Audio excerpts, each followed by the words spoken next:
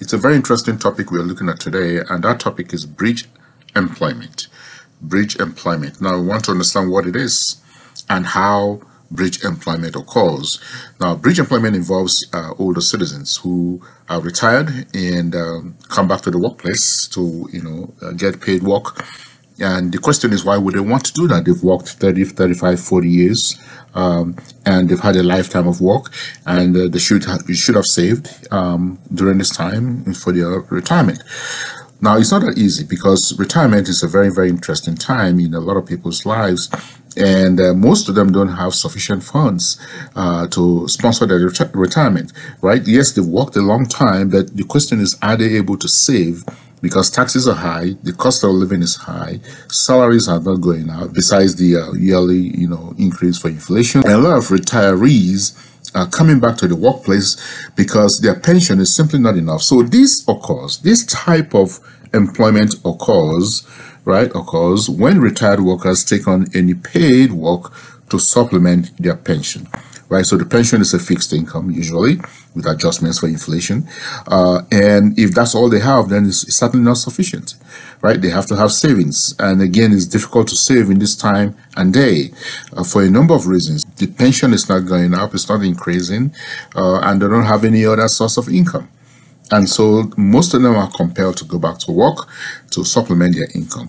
This reflects the challenges in today's economy for people to save for retirement due to increasing financial commitments, right? So they have financial commitments.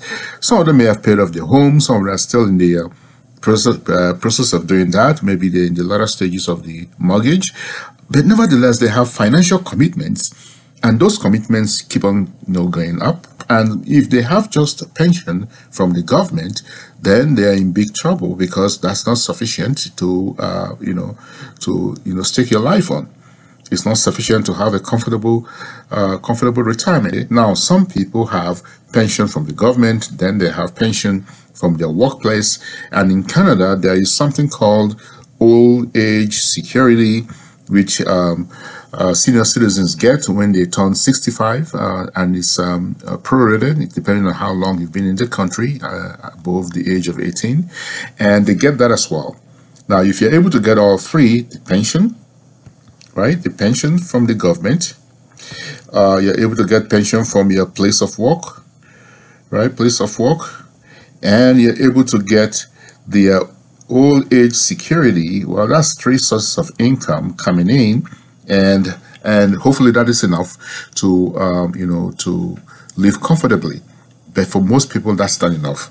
Most people don't get this, and they get very low payments on this because of the time they spent in the country, and so they have to revert to paid work in their retirement. This reflects the challenges in today's economy for people to save for retirement due to the increasing financial commitment.